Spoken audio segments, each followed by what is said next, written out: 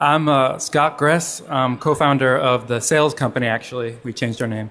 We're a Node.js development company based here in Austin, and we're the authors and maintainers of the open source Sails.js web development framework for Node, as well as the Treeline online IDE for Sails and some other things.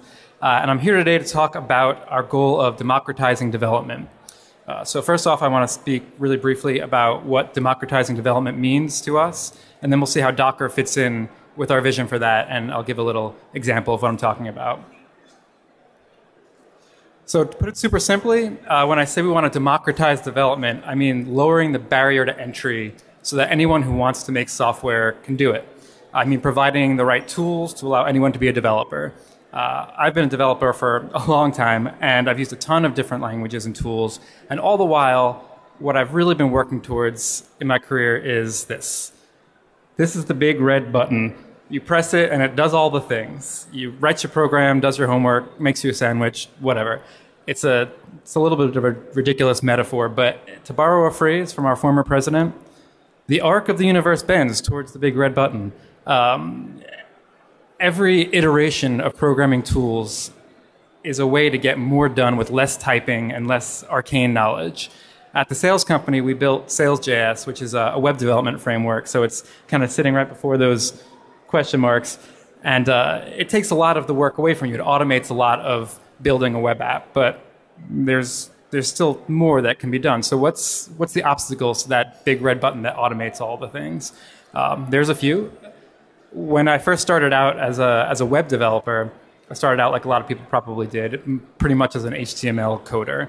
And you very quickly learn, as our previous speakers were talking about cross-browser issues. You know, something works in Firefox, doesn't work in Internet Explorer, and it's a real pain. To some extent, web standards have really mitigated that. I mean, not completely, but they've come a long way towards, the headaches of the past not being quite as bad as they were. So then you move on from being a front-end developer and start doing a little bit more back-end, and you think that rage is going to dissipate a little bit. And then one day you're writing a PHP script and you think you did a really great job, and you upload it to the server only to find out that the server has different libraries compiled into its PHP than you do, and then you want to burn your house down. I often found myself wishing that I could just be developing for this. This is a PlayStation, actually a PS4, and the thing about the PlayStation is that everybody's got the same one. So if your game works on one PlayStation, it's going to work on everybody's PlayStation. Maybe not that one. But I think you could probably see where I'm going. As far as back-end problems and mismatching in your environment, that's what Docker is for. You can guarantee that your development and production environments are the same. So in a way, it kind of turns any computer into a PlayStation. All right. End of the day. So now that we've got our environment democratized a little bit, that's the basic level we need to not maybe go insane. But it's kind of like the food level of Maslow's pyramid. Like, once we fulfill that need, what are some higher needs that we can start thinking about? What about democratizing our programming language? What about our developer tools and our setup? Can we get to a place where any person with any kind of computer can download and install the minimal amount of software and get started building apps without knowing even any particular language? Well, the answer is a very resounding kinda. The answer, I think, is yes. We need some technology to catch up, and that's what Docker is working on, and that's what we at the Sails company have also been working on. Treeline is a product that we developed that's a development tool on top of our web framework that lets you build Sails.js apps visually without having to write a lot of JavaScript. It replaces the code with a visual interface. I got a little demo here, and it's basically taking parts out of your little toolbox and stringing them together. Instead of writing code for finding a user or sending a message with Twilio, you can kind of, and knowing what those APIs look like and how to parse that data out, you just put in the inputs to these machines and let it kind of handle all the code for you. It actually writes the Sails app for you. So we've got a step towards that big red button, but we can still go a little bit further. There's something in between that's still missing, and what I would describe that as is kind of the manual labor almost of development. It's getting Node running on your system. It's installing databases, installing dependencies that are specific to your app. It's using the terminal to start and stop apps. And I'll tell you, every time when I was doing tutorials and videos for our Treeline product, every time I had to go into the terminal to type and do something, it felt like a failure. It felt like I was walking in the dirt when I was trying to lift people up and kind of float along towards development. And I'm not inventing problems here, because a lot of the questions that we got from customer service questions using that product were around things like installing Node and typing in a terminal and using sudo for when you needed administrator privileges and stuff like that. So again, a lot of this kind of stuff, you think this is what Docker is for, and that's very true. But you still have to know how to use Docker in a way, which might seem like a nitpick, but I don't want to just kind of lower the bar for people. I want to destroy the bar. Why do I want to do this? Well, there's a few reasons, but we, as Treeline, when we built our product, we went through an accelerator called Y Combinator a couple of years ago, and we were there with about 100 other companies. And what quickly became really apparent, even though not all the companies were tech startups, is that all companies are software companies. Everybody there had a software problem that needed to be solved, and there were not enough developers to do it. And the reason that there weren't enough developers, especially on the back end, was that there's this prevailing feeling among people that you have to be some sort of genius to do this. I'm not saying that tools like Treeline or anything else are going to make everyone a good developer or even make them interested in a developer any more than giving everybody a typewriter would make everybody into Ernest Hemingway. But there's people who can and should be doing this kind of stuff that aren't.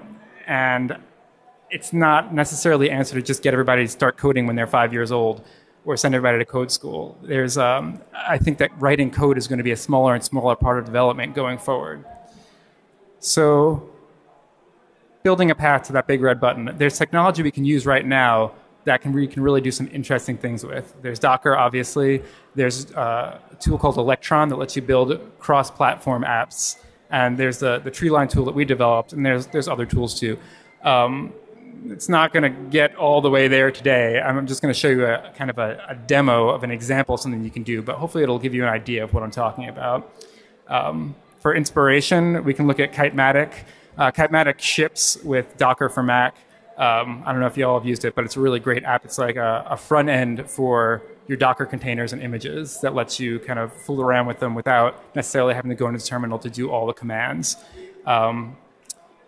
We're also, like I said, we're going to be using Electron, which is a cross-browser or a cross-platform development tool that will compile Node and front-end JavaScript apps for Windows, for Mac, for anything. Slack uses it. Kitematic, again, is built in it. And it's a really interesting tool. So demo time. Always fun to do the live demo in front of people. I'm going to just switch this off into mirroring mode, and we'll see what we can see.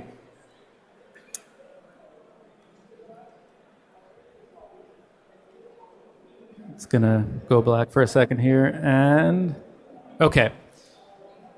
So I cut a couple of corners here just to save time and make it more likely to not crash and burn for all of us. But I'm sure there's still plenty of things that can go wrong. Don't worry. So here's my Zero desktop. Everybody admire. Just has the one thing on there. And this is the Treeline app. If I open this up, this is an Electron-based app. And it's just going to show the apps that I've built on Treeline.io. I'm going to start one up now because it takes a second. If I start this, you can see when I actually go into my Kitematic that it's starting a container over here for this app. Now, normally, without a client-side app like this, what you would do is you go to treeline.io, and you have your account on here, and you have whatever apps that you're building, and you build these visually. But then you have this, and this is what drove people crazy and gave me, all this customer support burden, was how do you get Node installed in your system, then doing npm install, and it's steps, but the steps can always have issues. Oh, it started. Whereas with this app, it's doing all this stuff for you in the background. You don't have to ever install Node because it comes with Electron. It's built in. So if we look at what this app actually looks like, here, let me close this out here. We can click Edit. This is all within the desktop app. And this is like a window into that Treeline server. And we can see the routes. This is building a Sails.js web app for you. Our default one, when you just go to the slash, loads this page where it says pithy things about your app. And what this is doing is, I took my array pick random item part and dragged it out here. And if you open it up, you can see that there's a bunch of different items it can choose from. It picks a random item, and then it displays a homepage view that's just like an HTML view that comes with Sails and gives it a couple of variables that go into there. There's the name of the app that's hard-coded, and there's the response from that pick random item. So if we change this, just put some exclamation marks in there and save it, and then we reload our page, it's going to take a second because it's syncing this stuff down for you in the background, and then you've got your stuff here. And let's just for fun make a totally new route here that does something a little bit funner. So let's say we make a new one called DockerCon. And what we're going to want this to do is we're going to fetch the DockerCon web page. So I got my fetch web page on there. It's asking me which URL I want to fetch. So we'll do 2017, next year's, .dockercon.com. And if I just left this right now, all it would do is basically display that web page. But let's do something more interesting. We can translate that HTML into Pig Latin. This is one of the more important machines that comes built with Treeline. And it's asking which HTML do I want to translate. So I can go select these variables, and here's the result of the previous machine, and we save that. And probably take a second here to update. And in the background, again, this is installing NPM modules. It's got all of our ports and stuff open for us. It's doing all the environment variables for us. It's got to load the page. Come on, people, we're waiting. And, oh, I see it. It's coming. The big reveal. Yep, there it is. This is really hard to look at. Akerkonde is a Hete immunity K and a container K. So anyways, I think you get the idea. It's this is an app that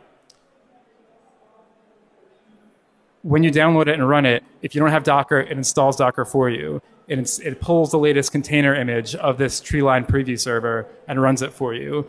It's going to, give you a volume on your computer that has all the files in it. It actually creates, so this is created on my computer. This is an actual Sails.js app that was created by Treeline. It's got a Docker file in there for you, so you can actually build this into a container, deploy it anywhere with Docker Cloud, Docker Swarm, where you can press this build button and have it Dockerize it for you and push it up as an image. And the idea is kind of cradle to grave development. Like, this makes Sails.js apps, but it could make anything. It can make a Go app. It doesn't, at the end of the day, if you're not looking at the code, it doesn't really matter what it's making. Let me get back into our presentation here for a second. Ooh. Lost my mouse. There we go. So the next steps for a tool like this would be to integrate everything in there. Front-end design tools like something like Webflow, configuration for your apps, for databases and things like that, and then like the one-click Dockerization and deployment to put it up into the cloud. If you're interested in this kind of stuff, there's a couple of links if you download this keynote that has links to the different technologies that I used. And that's about it. I don't know how much time we have. Do we have any questions? Anybody? Anybody? All right. Well, I think we're good. It's drinking time, I guess. I'm the last one of the day. So y'all take care. Thank you.